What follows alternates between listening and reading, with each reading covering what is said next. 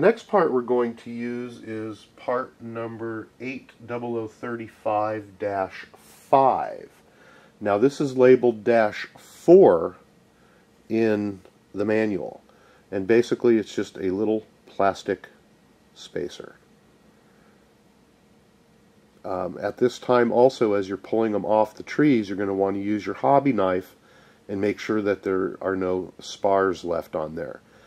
You do need to make sure that this is smooth around the edges and that there's no plastic sticking out that can cut those O-rings.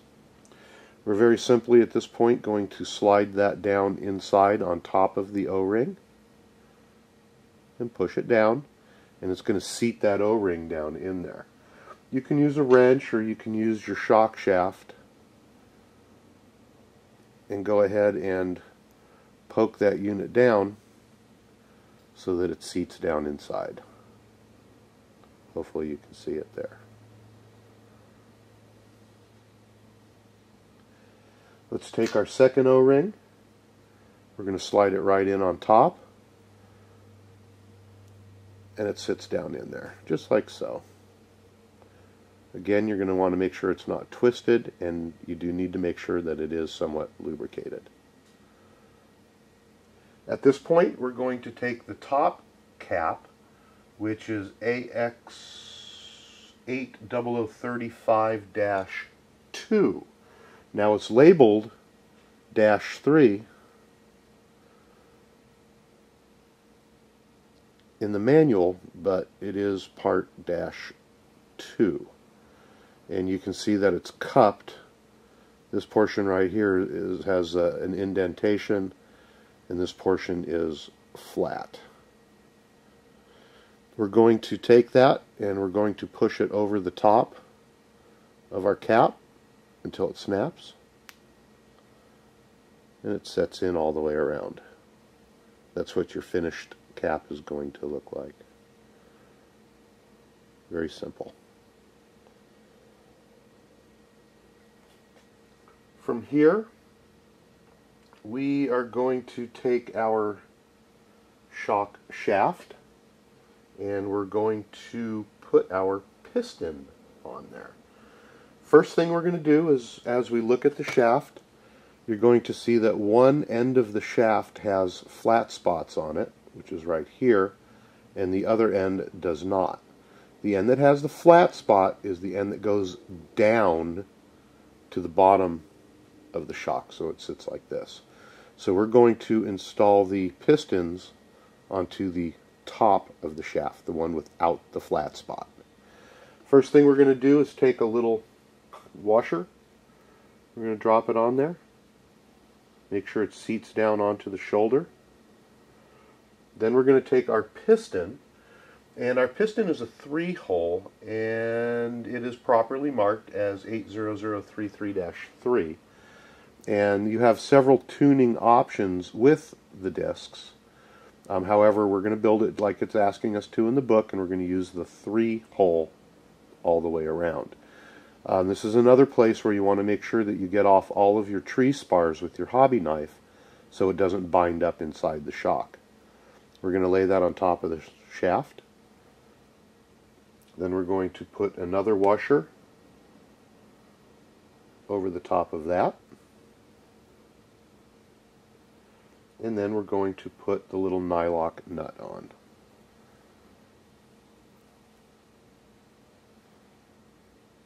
Come on, there we go. Now, as you're screwing the nylock nut down on there, you're going to want to hold the shaft with something. And I have a pair of shock shaft pliers that I use, and the material is softer than the shaft, so we don't have to worry about marring it up. A lot of people don't have that. You can take a pair of pliers and put some electrical tape around the jaws, just enough to hold it so that you don't scratch the coatings off of your shaft. At this point, we're going to go ahead and, come on, focus. We're going to tighten up this nut just until it touches. We don't want to over-tighten it. If we over-tighten it, that piston is going to bind. So go ahead and just tighten it down till it touches, and you're going to see that this piston doesn't move. So we're going to want to back it off just a little bit until there's no binding on that and that it rotates freely, but you don't want a whole bunch of play in there. So take your time and adjust that properly. Alright, so at this point the shaft is built. Let's shift directions here. We're going to take our bottom holder here, and I believe, yes, it is mismarked. I'm not quite sure which one to use, so I took an educated guess. There's several on the tree that I found, but they're different lengths. So I found the one that the shaft can completely screw into without bottoming out. And the part number on that is AX80034. They call for part number 1, but that's not an end. So we're using part number 8. So again, that's mismarked. We're going to go ahead and not screw that in yet. We're going to take the part number AX0018-1, which are these little pivot balls, and we're just going to call them pivot balls instead of part numbers, because we're going to end up using a lot of these throughout the build. You'll notice that it's flat on one side, and that's where my finger is, and it's open on the other side. There's no flange. So when we press these in, we always want to press them in. Woo! We always want to press them in so that they stay and they don't go all the way through on the flange. And I'll show you what I mean here. They're pretty easy to get in. Let's get this to focus. Come on. Focus. There we go. So we're just going to push this in. Sometimes you can just do it with your fingers, just like that. Sometimes you can put it on the table. But you can see the flange there, and you want to press it through and not go all the way to the flange. It wants to rotate on there. Alright, so those 3 components are built, and now we have our shock tube. And the shock tube, I believe, I didn't check the part number on it, but it's hard to miss. That's what it looks like. You're going to see that it's threaded on one end on the outside and smooth on the bottom. And if you look on the inside, one end is threaded, which you can see there. That's the threaded end, the bottom, and the top is not threaded. Okay, so what we're going to do at this point is we're going to take our cap that we built, and we're going to take the bottom of the shock, which is the threaded end, and we're simply going to screw it in. You want to be careful and screw it in slowly and make sure that this gasket is lubricated so that it doesn't get cut or pinched. And very slowly just screw it in until it fully seats and there's no gap. Just like so. You can tighten it down just by hand. Tighten it as tight as you can by hand, but there's no need to use a wrench or anything on there. You'll probably damage it if you try being a plastic shock. Alright, next step is we are going to insert the shaft into the body. I'm going to grab a little bit more of my green slime. Again, you can use your shock fluid if you want. We're going to put it on the shaft. We're also going to make sure that the threads are thoroughly lubricated, because we're going to pass those through the seal, and we don't want the thread to cut the seal.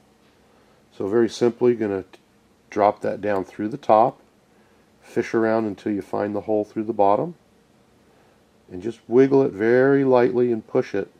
Make sure that it's straight as it's going in, because you don't want to cut those O-rings. Go ahead and pull it down, just like so. You move it back and forth a couple of times, make sure it's not binding, and if it is, if you feel it binding on the shock body, you're going to want to revisit that piston to make sure that it's you have all your spars cut off of it. Okay. The last step is going to be to install the end onto the rod, and you can get it started by hand. Make sure it goes in straight, and then you're going to want to grab the shaft And I'm going to use my pliers here. You're going to screw those on. It can be a little difficult as you get towards the bottom, the more thread that's in there. If you lubricated the threads up with silicone or the green slime, it's actually going to twist right on. And you're going to put it all the way on until it touches and there's no thread left. And you don't want to over tighten that.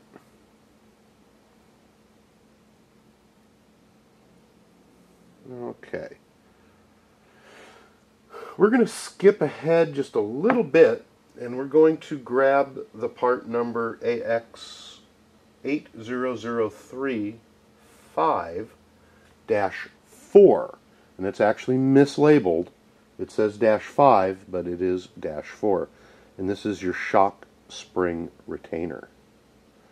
And if you'll notice, we did skip ahead and finished step number 7, and we're going to do just a little bit of step number 8, and then we'll move on. Take a little bit of lubrication, and you're probably best served to put it on the inside threads here. You don't need too much. Just plastic to plastic sometimes is a little difficult to spin. So I'm just going to put a little bit of lubrication on the top few threads on here just to aid this. Now, as you look at the spring holder here, you're going to see that it has a ridge on one side that captures the spring. Then it's serrated and then a flat top. This is the top. So we're going to go ahead and screw this in. And it goes over the shock. And go ahead and screw it down about a ½ inch or so. This adjusts your ride height once you start to tune your shocks. So just put it about a ½ inch to 1 inch down. It doesn't really matter. The last thing we're going to do is, once you get all of your shocks built, we're going to make sure that they all measure out and are the same length. And when I say that, we're going to set them down and we're going to look at the length of the shafts and the rod ends. Sometimes they're not even, and you want to make them so that they're all the same length or the same height when they're fully extended. Before we start to bleed, we're going to back up a step because I forgot a part. We need to put the little AX30113 onto the shafts, which are a little rubber bumper.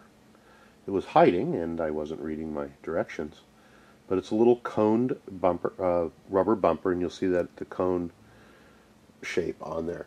And the cone shape is going to point towards the top of the shock. So what we're going to do is we're going to remove the end that we just put on. Always forgetting something. That's why I like to double back and recheck everything on the directions as I'm building. Never hurts to double check. So we're going to slide that little bumper up onto the shock. Shaft just like so. And reinstall our end. Ha! Now we're going to fill and bleed the shocks out, which in itself is a little messy, but it's kind of fun. I enjoy building shocks. So, get all your pieces and parts set out for the next step. We're going to rock and roll.